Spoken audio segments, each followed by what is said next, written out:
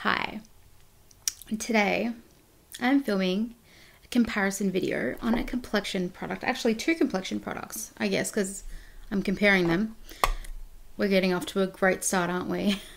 It's evening for me, so this was a very smart time to decide to film a complexion video, but it's okay because I'll probably stay up for a couple more hours and we can compare. So I have been lusting after this product for a very long time. This is the Milk Hydrogrip primer. I got this from Selfridges once it became available there. Selfridges is a UK department store, but they ship internationally. Unfortunately, if you do want it and you live in Australia, you'll have to pay a crazy amount of shipping. It already costs like $41.50 Australian. So then you have to add in that $45 shipping rate. So if I were you, I'd grab a bunch of friends and then just split the cost between you guys. And then you also have to account into the fact that they do add customs at the end. What I ended up doing was opted for paying for Selfridges Plus. So that is where you pay a certain amount. So I paid $70 Australian. I think in the US it's 50, but you get free shipping year round. So you should be shopping a lot on Selfridges to make up for that amount that you've just spent. And then I guess the customs fee is just something that you have to deal with. Yep, so I got this one and I got the Flex highlighter, which I don't know if you saw my last video, but it shattered. Love that for me. I fixed it today with some rubbing alcohol. And I'm comparing it to the Urban Decay All Nighter Ultra Glow face primer, and it's called the Dewy Foundation Grip. This is actually available at Mecca Cosmetica or Mecca Maxima or mecca.com.au, so if you're in Melbourne it can't go into a store, but it does cost like $70 or something ridiculous. I don't know what the cost is, but it costed around $40 from Selfridges, so I ended up just getting it because for the sheer reason that I wanted to do a comparison. So if you are unable to get the Milk Hydrogrip primer in your country, you'll be able to get this, and we'll see if this is a worthy component. Am I serious? Seriously? Are you serious? Opponent. There we go. So I'm going to do like a half face thing, and I'm going to do the same exact thing on the whole face. I was going to do a soap brow versus the Fenty Brow Wax comparison as well. And also I was going to pair two palettes to each other, but I was like, that's just too much. And why watch this video? I don't know. I can do separate videos on those, but I think I will try the Fenty Brow Wax while we're here. Otherwise I'll just be doing like a regular foundation routine with the foundation that I'm used to. So yeah, let's just get to it. I think I've talked your ear off for too long. So I'll just start by talking about how much you get in each. So, in the Milk Hydrogrip, and you can tell which one has more product, but the Milk Hydrogrip you get 45 mils, so you get 1.52 fluid ounces, and with the All Nighter Ultra Glow you get 30 mil, which is 1 fluid ounce. So this is like the amount that you get with a regular foundation, and this is a bit more, which is cool. So this is probably already better value for money, which is interesting why they would create something similar but end up not putting as much product in there. Maybe it's a regulation thing. I looked at the ingredient and they've kind of, in certain aspects, they're pretty similar.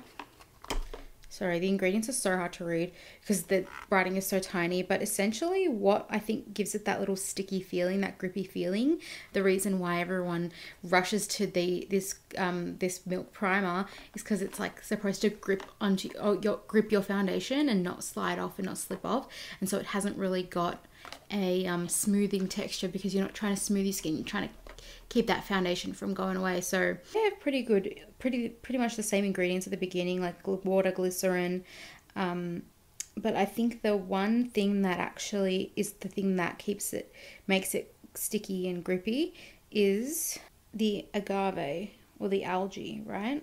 So yeah, this says agave, but this is further down in the list. Agave tequilana leaf extract. Oh, so like tequila, like what they make to make tequila, what they use to make tequila. Yep. They have the agave tequilana stem extract as well.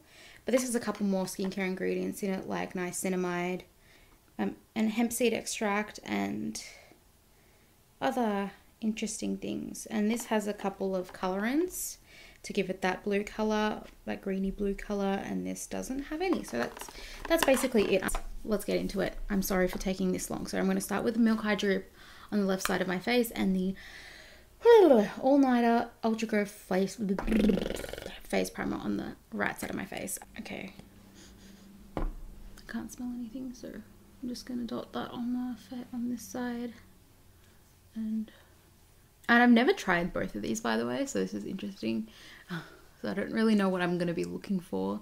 Probably should have tried at least one of them. So it is very sticky, and it's not gliding onto the skin. It's like kind of like more of a you know, you have to spread it out evenly in your own way. I apply a tiny bit more on my finger. We can't speak today, so we're just gonna roll with it. I'm not sure if you can notice, but my skin's going a little bit red as I apply it. Okay, it's already now like sticky. Yeah, it doesn't give much slip, so you have to be really quick. The instructions tell you to leave it for a minute when you've applied it. So let's do the other one. Does this one have instructions on the actual? No, this doesn't. Okay, making sure that I'm still recording because we all know how it can get. So I'm gonna use my other hand because this has already got the residue, but my hand's pretty sticky. Oh, this one comes out clear, the focus. So this one's actually pretty similar in texture, but I get a bit more slip when I'm applying it. So it's comes out a bit more fluidy. It's a bit more fluid. My goodness. Make sure that I'm gonna put a little bit on my eyes too with the milk one, because I think I avoided the under eye area because I want to see how it goes under the eyes too. I don't know if that's allowed, but doing it anyway. Oh, this one also kind of makes my face a little bit red when I apply it. Maybe it's just because like I'm touching my skin a lot. This one's a bit stickier when you touch it. My face on this side kind of still feels a little bit wet, which is weird. This one doesn't feel... Okay, let's see this, if you can see. No, I don't think you can. This side is ever so slightly a bit stickier, just slightly. While this is kind of drying, I'm just going to quickly just do my eyebrows with this Fenty. I don't really know how to use it, but I'm going to try to do what I was doing with the soap brow method that I've been trying out the past 2 days. So this is cool. I'm just going to apply it. So this is like easy peasy. You don't need a spoolie. I think I've been watching a bit too much Harush. She was doing a video with Raquel and Beyonce's hairstylist. I think they've both done work on Beyonce before. And they kept talking about spoolies and they kept saying spoolie. All this feels like soap brows. It's kind of cool. Just flattens them down. Interesting. Okay, and then I'm going to just brush through it. I like this because unlike soap brows, it doesn't leave like soap particles. I think I need to tweeze a bit better there. Oh, but it's completely like settled everything down, which is hard for my eyebrows especially. And this comb is kind of cool. Look at this. Sorry, that's really bright. I'm going to turn the brightness a little bit down. And I'm just going to use my favorite brow pomade from MAC on my eyebrows, because last time I used the pencil and it didn't, to my soap brows at least, and it didn't stick. The pomade seems to work a little bit better. It just gives me an interesting shape that I'm not used to with my brows. Yeah, I'm not feeling this shape. I think I need to thin out my eyebrows a little bit. I just did my eyebrows and I cleaned them up a little bit and primed my eyelids, and now I'm going to do the foundations. I need to stop saying it like that. Let's do it with this brush, okay? Let's use the Real Techniques buffing brush. This is a really good brush. I used to have like the old one, like I think the first edition or the second edition of it.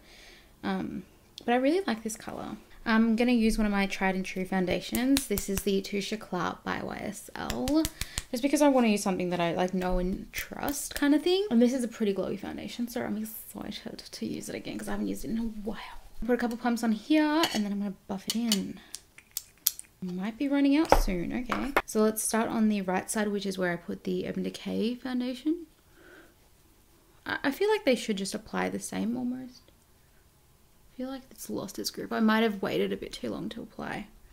Should you not wait too long? Oh, no, it's still sticky. It's fine. Oh, I don't remember if it's the foundation that's making it look good, but it's applying really nicely on the skin. Oh, I don't remember if it was the foundation or... Okay, this is like applying so nicely. But again, I don't know if it's if it's just the foundation or if it's the primer. So far it's applying really well on this side, so I'm going to apply some on the other side. Ooh, okay. It's definitely applying differently. On this side, I actually don't know if you can tell, but on this side it applied so seamlessly. No streaks, and this is just already being a bit streaky.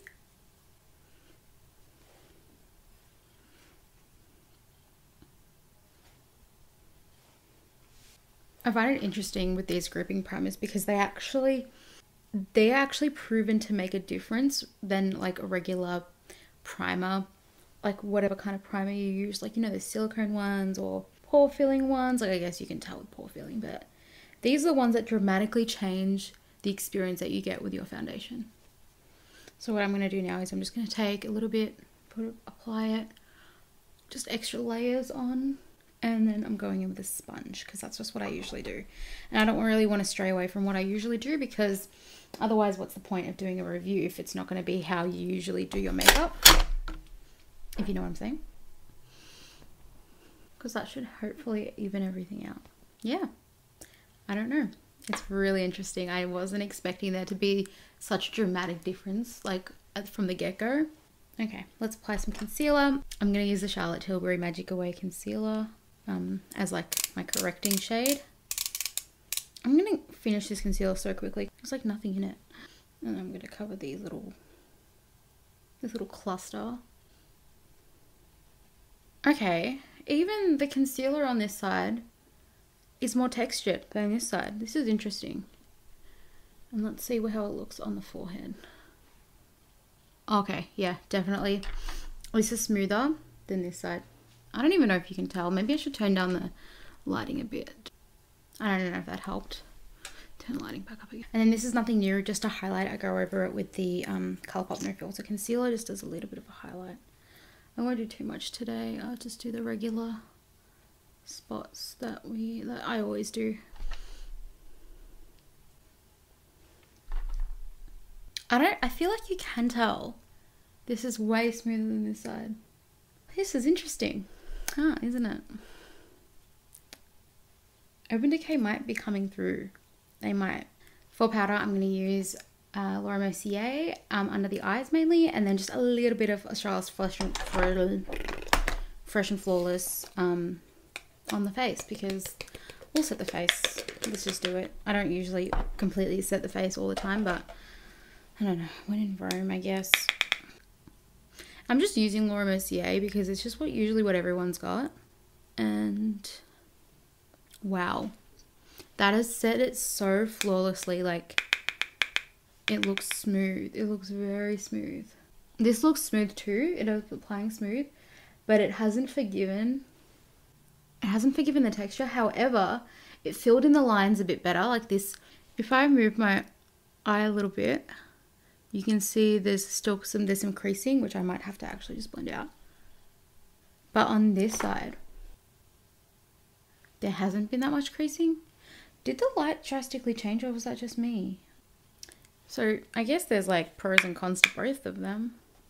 So I'm now just powdering the rest of my face because I want to see how it looks with powder on. Looks good. I don't see anything wrong. They both applied powder very nicely. I'm just going to bronze. Really, I'm going to bronze with the Charlotte Tilbury Airbrush Bronzer in medium, number 2. Just with the same brush I used for powder. But this is a really, really, really amazing powder. Like, it just applies so smoothly anyway. I'm using this Morphe palette in the shade Donut to contour. Uh-oh, I got the hiccups. I'm having trouble with my lighting now. I will say, both sides have like really, really held on to the foundation. Like, the foundation looks really flawless. Both sides. Just the texture on my right hand side is just so much smoother than the left. Like, that's crazy, and I don't know what it is. Like, maybe it's the lack of ingredients. Maybe it's they've used like a better or worse quality ingredient. maybe it's the in what's it called?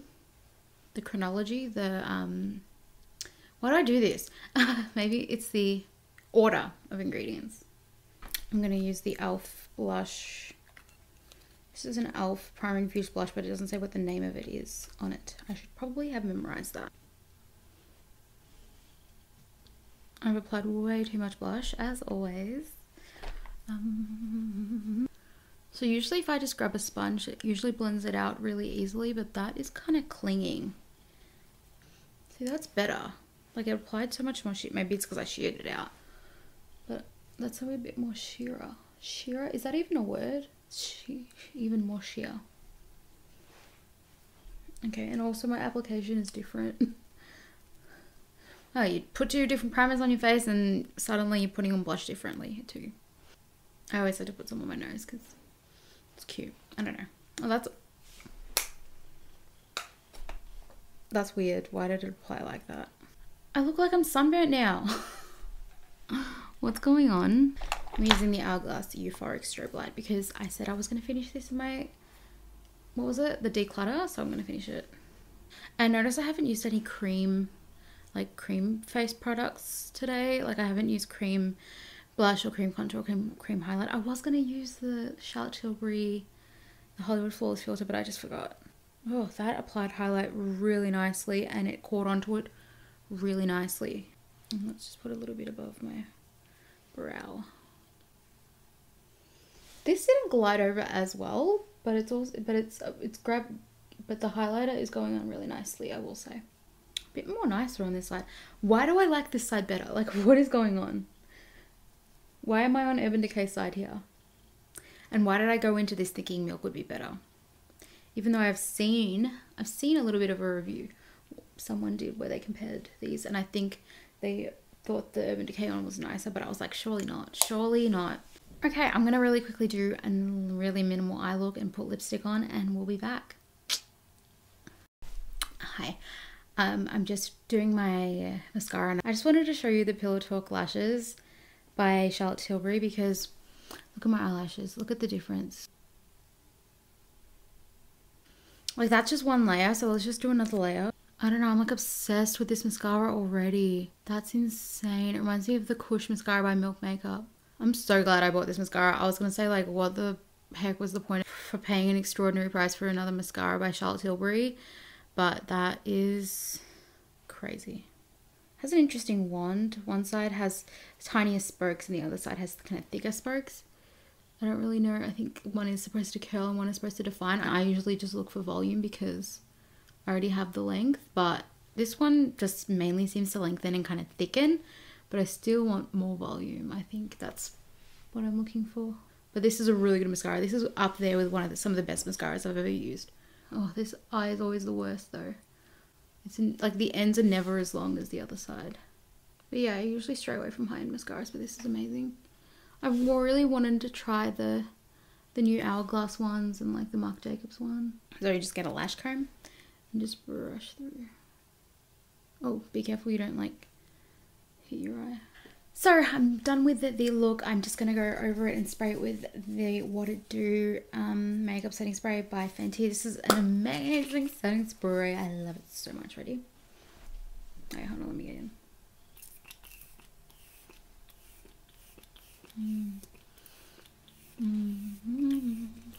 I'm obsessed with it. This is the final look. This is the Urban Decay all-nighter side. And this is the Milk Hydrogrip side.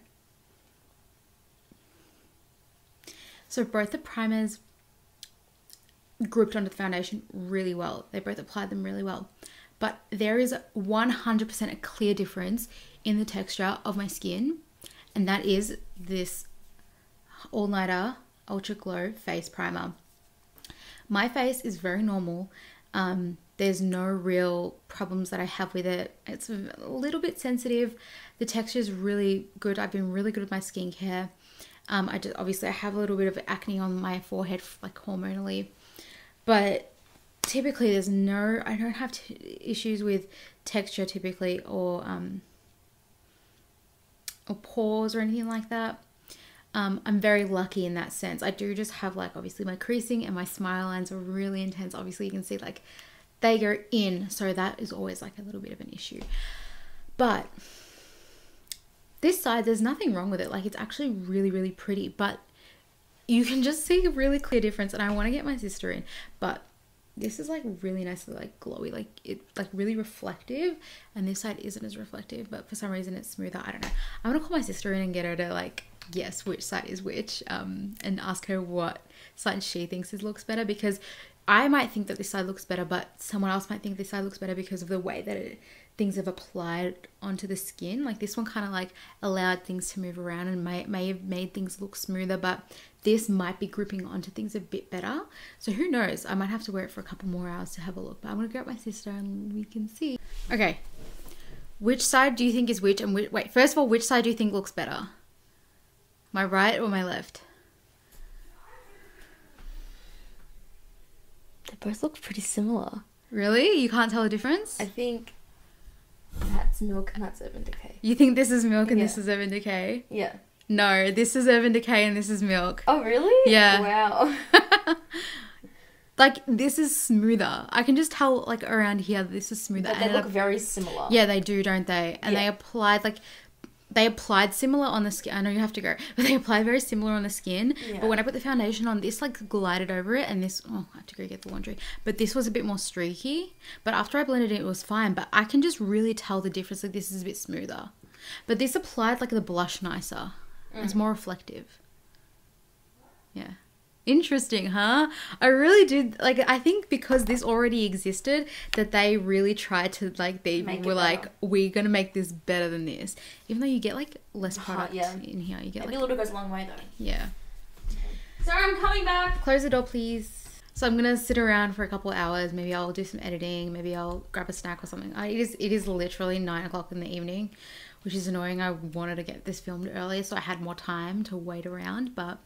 yeah, otherwise my skin looks really good. Like it does, like now that it's settled in a little bit, it looks really good, but I'm impartial to this side.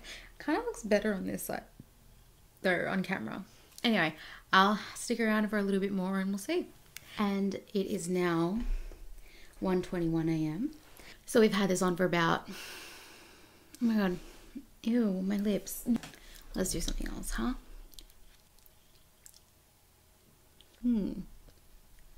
This is nice. Gorgeous. So I'm looking at it. Head on. That's weird. Why did it do that? So the skin looks absolutely amazing. Like on both sides, absolutely stunning. I was in my bathroom before and I looked plastic. I don't think foundation has ever looked as good as when I'm wearing these primers. However, I do have to say that this primer played a bit better than this one. I will have to say that. It just is smoother. It looks more hydrated. I will have to say there are things that did apply a bit nicer on this side. But the way that they applied on this side and the way that it looks now. And I'm mainly looking around this area. I'm going to zoom you guys in. Can you see? Like you can... I'm not like pretending here. Like there's definitely more texture here than here. And I've had this on for about 4 hours. Wait, I've had this on for about 4 hours. So it's like 1:30 now.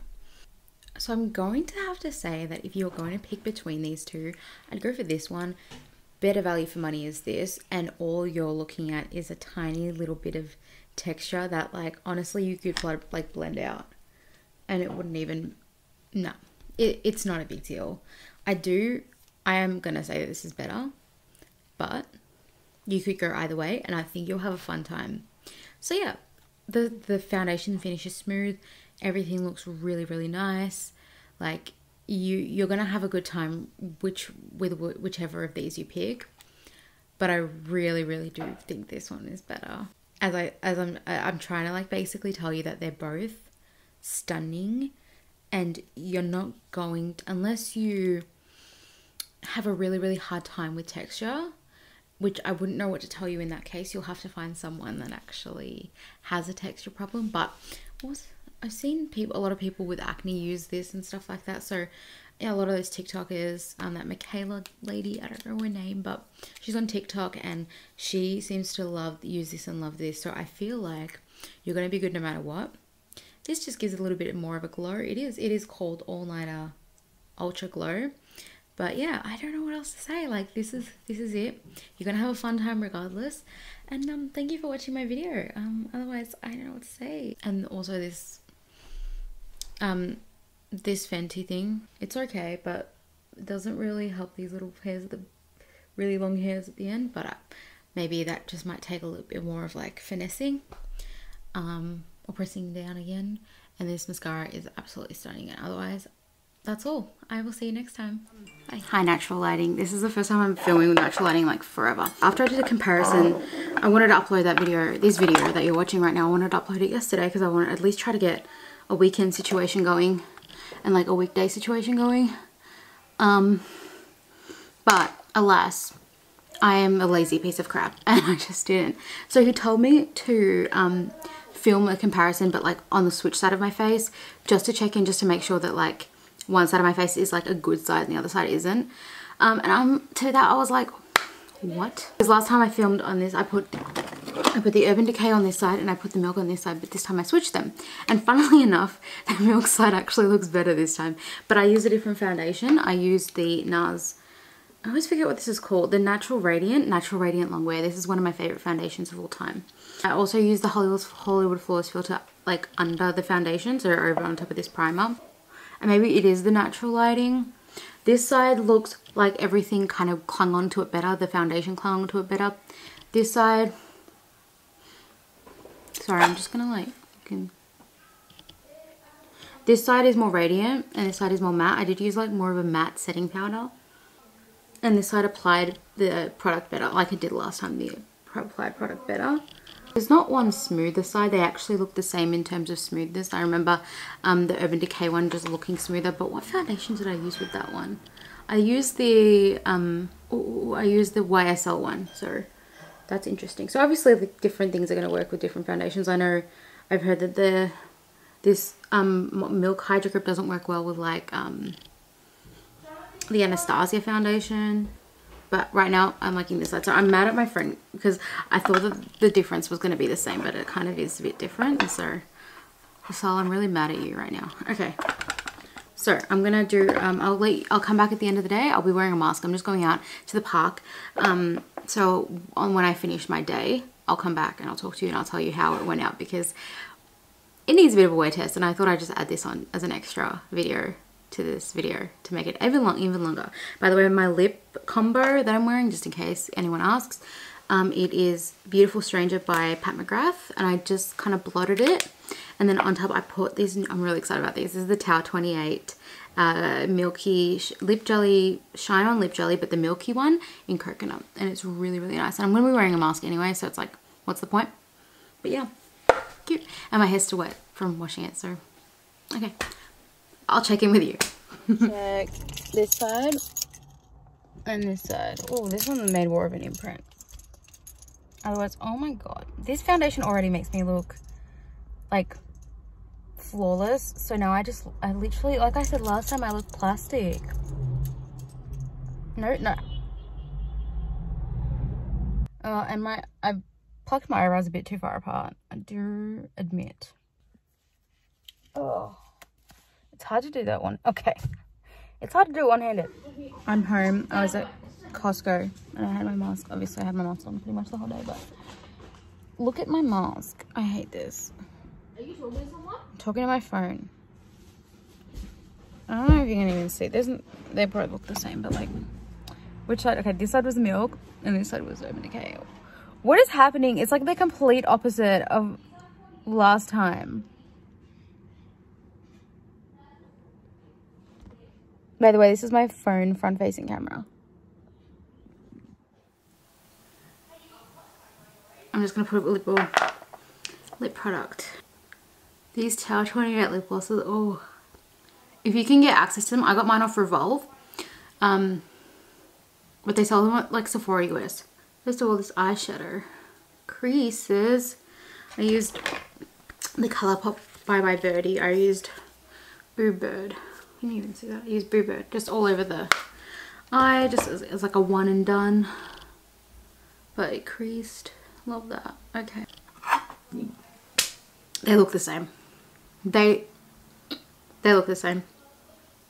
Slight better texture on this side, which is the milk side, which is weird. I'm kind of upset at this review because I wanted a clear winner.